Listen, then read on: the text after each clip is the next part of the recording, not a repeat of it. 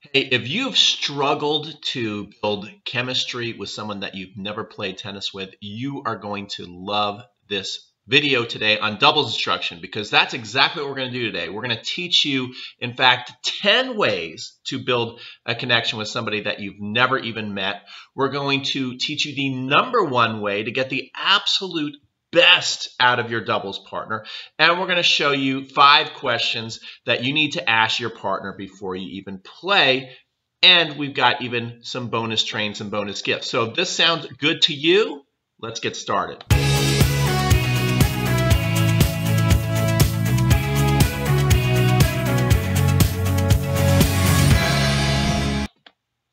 Okay, very cool. So here we go. Your #1 goal, first of all, if you've never played with somebody, it's not to be better than your partner. It's not to play better tennis than your partner. It's not to be their boss, okay? I think these are 2 things that people, especially if they're better, get really, really wrong if they want to get the absolute best out of their partner. In fact, what you want to do is you want to be a leader by following, okay? And so we're going to get into this. What we want to do is there's a big myth out there. There's a chemistry myth. The myth is that you need to be in the lead if you're going to have any kind of chemistry, that if you're the better player, you got to completely take charge. And there's also a myth that, you can't really play great doubles with somebody that you never met before, that you need to be playing with them for a long time. Now, certainly that helps, but if you have really, really good traits of a doubles partner, and you can build instant chemistry. So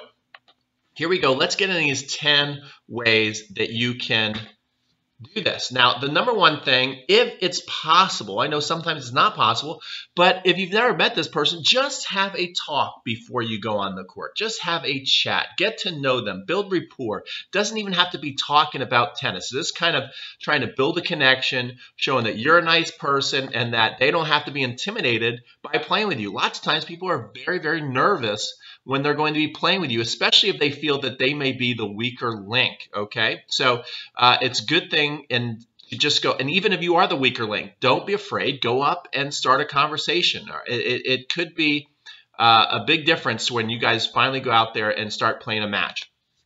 The next thing I want you to do is, in your conversation, is I want you to be vulnerable. I want you to share your weaknesses first. This is going to open up the conversation to where you are going to then learn more about their game. So if you're like, yeah, I have a weak backhand, or I'm not comfortable serving volleying, or whatever it is about your game, letting them know that, hey, if you could give me a little bit of extra help with this, or these are shots I don't like, and these are shots I do like, then that's going to help build that connection. And they're going to get to learn some really good intel about their game. And then they're in turn going to want to share more about their game, right? It's like, if you tell me your secret first, I'll tell you mine. All right. And that's good. That's good information that you guys are going to need when you go out into the court.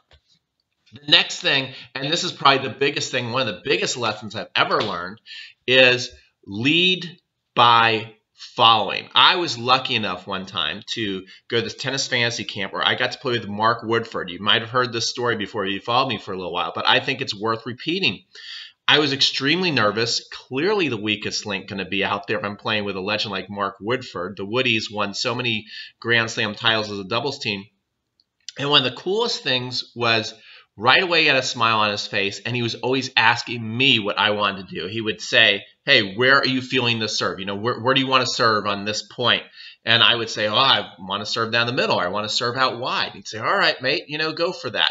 He would ask me what kind of returns I'm feeling. And then every once in a while, he would steer me by saying, hey, why don't you take a good crack at this down the line? You see what he's doing there? He's leading by following. He's deferring to me, but then every once in a while, since he's given so much leeway, every now and then he makes a suggestion on the shot he wants me to play.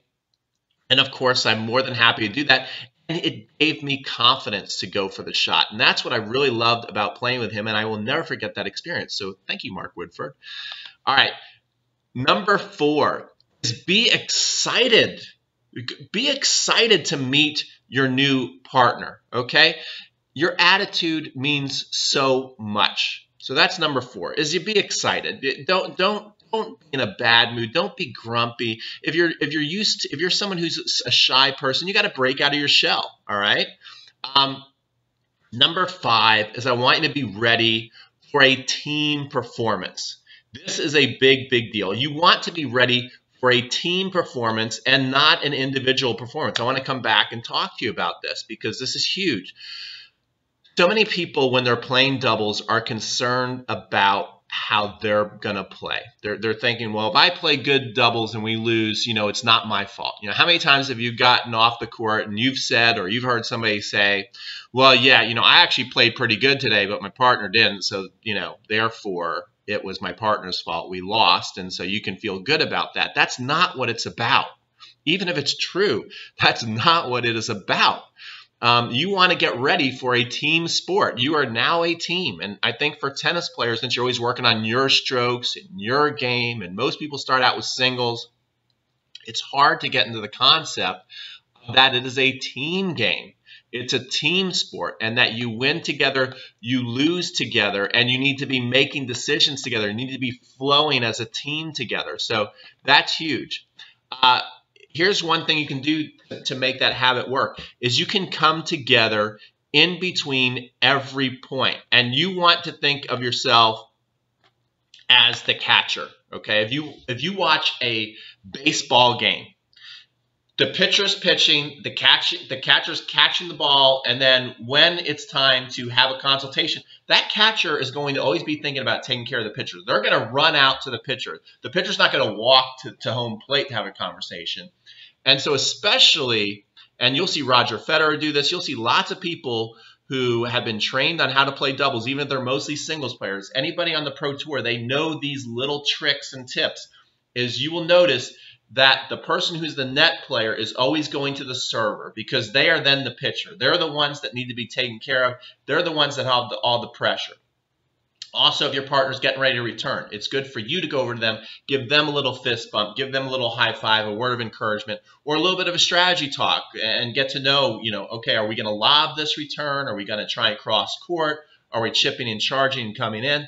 These are all really important pieces of information that you need to know, because if you don't know what your partner's even thinking about hitting, and if you're not sharing that information, then you guys are just playing by the seat of your pants. You're not taking advantage of a big thing to be able to play better doubles together.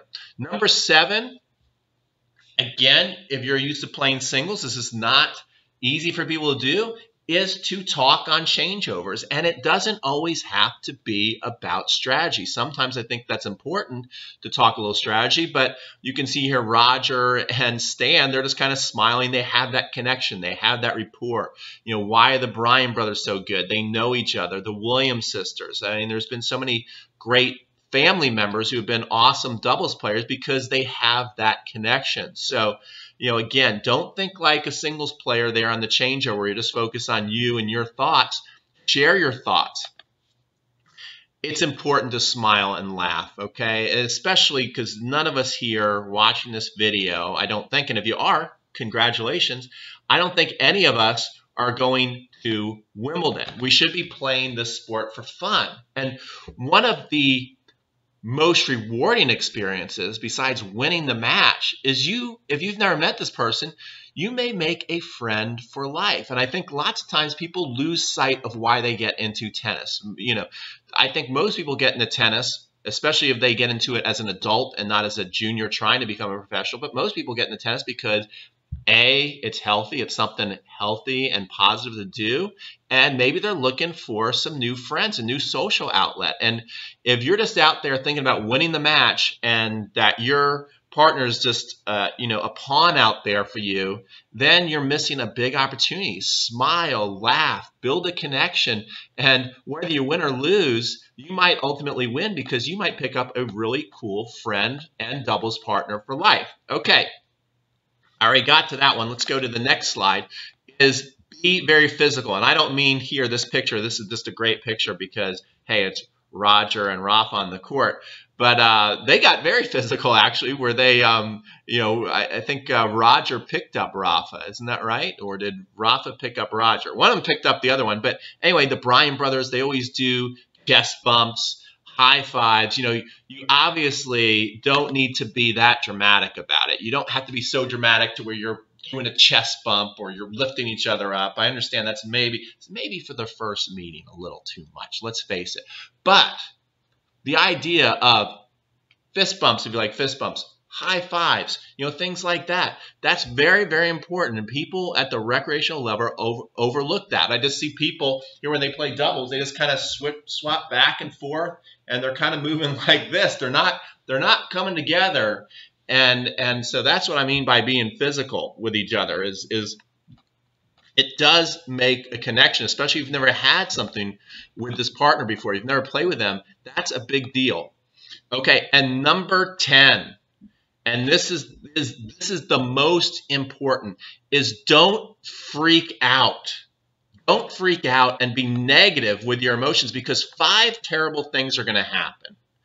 If you go out now, tennis, of course, and guys, I've thrown my racket. I've been a complete jerk on the court, okay? I have done everything, so don't think I'm sitting here being Mr. Perfect. But if you're playing doubles and you let your attitude, get the best of you, then all of a sudden it's going to be really bad. Because, first of all, it's been shown so many times, it's going to make you play bad. So you start to play worse. That's number one, is you start getting negative. Very few people start playing better. So you're not helping your team, because you're acting like a jerk and you're playing worse. Number 2 is you're going to make your partner start to play bad. Why might your partner start to play bad? Because you're acting like a jerk. Well, now all of a sudden they're going to start, have you ever heard of the concept of mirroring, where people kind of mimic and copy each other's behaviors without even realizing it? Your partner may start to go really, really negative, and so now all of a sudden they're cursing up a storm, and they might outdo you. You might start freaking out and being negative, and then you're like, "Holy cow, who's this guy? He's crazy." Well, you kind of started the whole snowball effect there.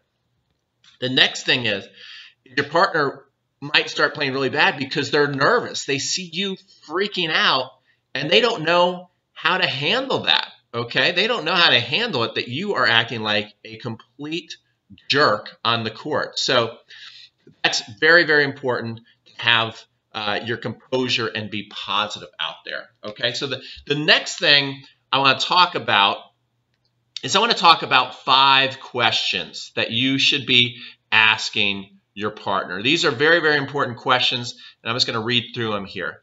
So the first question that you want to ask, if you've never played with your partner, is, what side do you prefer to play on? This is a very big deal, and most of us have very, very strong opinions on it. And lots of times, here's a little trick. When people first start, when they first meet each other, they usually want to be very accommodating. They want to be very accommodating. They want to defer. So you might think, well, I don't want to ask what side they want because I want the deuce side. I play way better on the deuce side.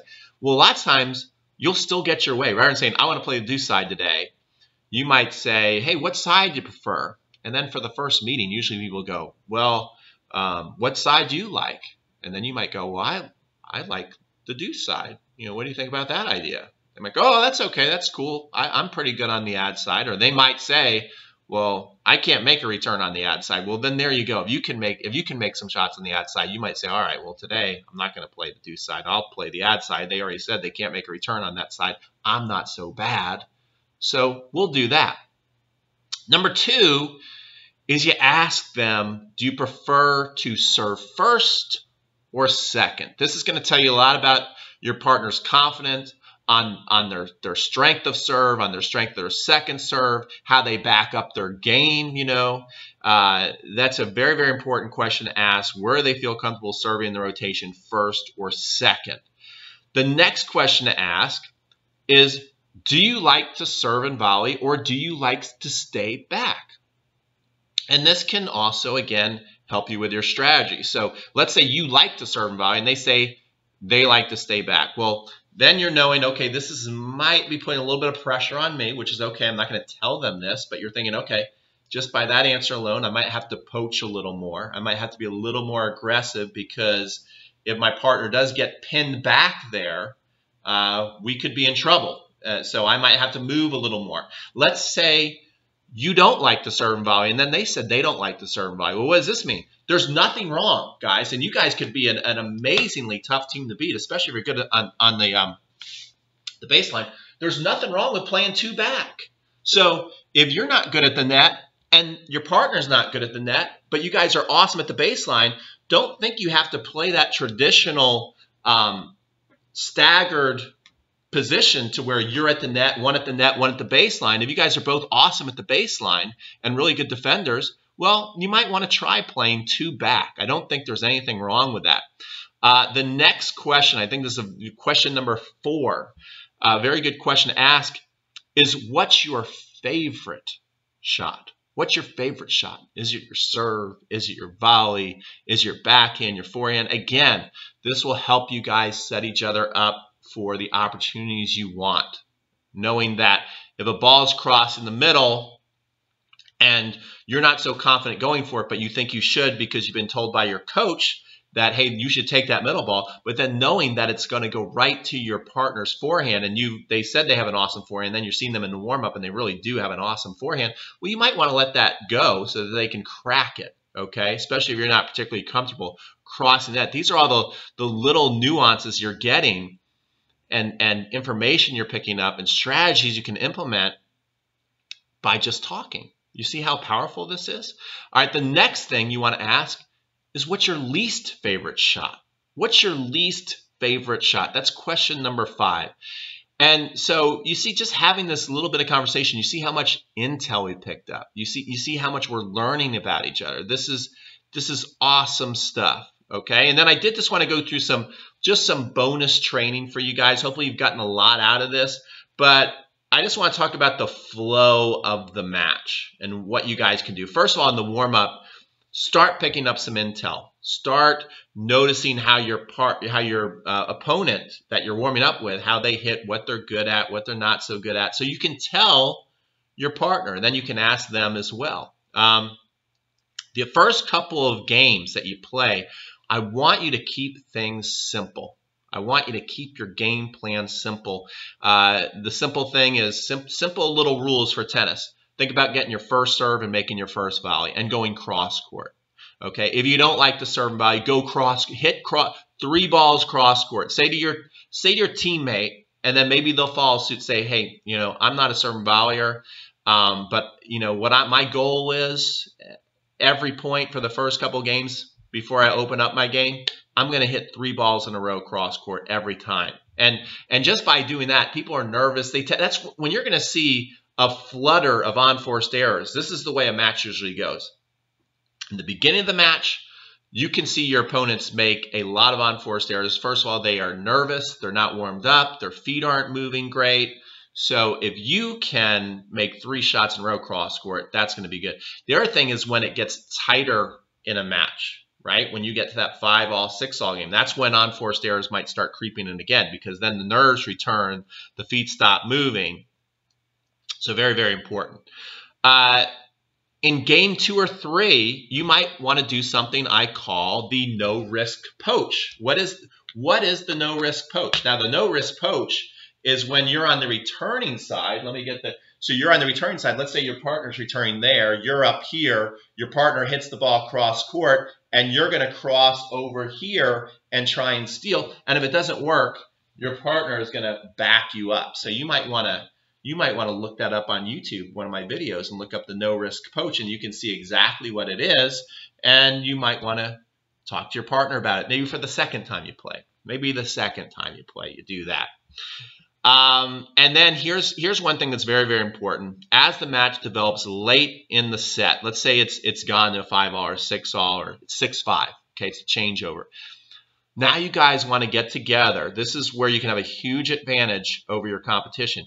You guys get together and you talk about what's working and what's not working. You just kind of remind each other, like, hey, your forehand cross court, or occasionally when you hit that return down the line, that's working, and that person at the net, they're not really good at the net, so they're actually missing that shot at the net. Just remind each other who's the stronger player on the court on the other side, who's the weaker player, what they're making, what they're missing, what's working for your partner. You can ask them, do you notice anything that I'm doing well that isn't working that I'm doing? Be very open, okay? Be open and vulnerable. That's how you're going to be the best team, and defer. And the other thing I love in tight situations in a match, here's some shots I love. I love lobs on returns. I love lobs on returns in pressure situations, because now the opponents, they have to communicate. They have to talk, and they have to move their feet. These are things that break down in pressure situations, especially if they're not doing it well to begin with. And you'll see a good team and a bad team when you play. They're not going to be doing all the things I'm telling you. They're not going to be talking. They're not going to be communicating. They're going to be two singles players out there. So if you see that, it's a good sign to throw up a lob on a big point, because that's a very good chance that they will miss it. Okay, the other thing is cross-court balls. Stay cross-court. Play high percentage. Don't be hitting the shot early in a point down the line unless the other team is just not very good at the net. And then I love strategic poaches. Poaches on big points. If it is working, if the poach is working, if you feel comfortable poaching and you can do it on a big point, that can really, really throw some nerves into the competition, especially if they know that you're not afraid to move. Even if you lose that point, you might still win that set because of just other unforced errors you're creating by being active up there. Okay, so that is it. I hope you really enjoyed this video. Now, I know I went through a lot. I'm actually going to give you those 10 slides if you want. If you want to click up here, I will send those 10 slides to you so you can know exactly. You can share it with your new partner. You can share it with your new partner. So now the pressure's off you. You can just say, hey, look, I found this for when you first play with somebody. We might want to look at this and see. It's nice to meet you. What do you think about that? Is this video worth you clicking on that subscribe down there, right there? There it is. Oh, there. Now I'm right over it. I'm right over that subscribe button. And every time you subscribe, the Bryan brothers adopt a starving puppy. Did you know that? They adopt and they give a starving puppy to a brand new family. Every time that you subscribe to our channel, that's what happens. The Bryan brothers reach deep in their heart and they get a puppy and they give it to a family, and it makes everything great. So if you could just subscribe, that'd be awesome. I hope you like this video. And if you like this video, guess what? There's more videos coming right up after this video that you should watch. This is Pete from Crunch Time Coaching signing off. That's teaching you how to play better doubles with somebody you never even met. Oh my gosh, that was awesome. We'll be back with more videos.